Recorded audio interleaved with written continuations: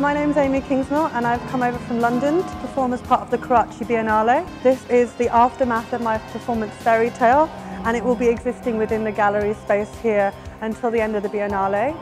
And I do encourage people to come back because over the period of the exhibition the roses will be turning more and more red. For me, the performance was inspired by how at times we sacrifice a lot to relationships and to make that person into the mythology we believe they are.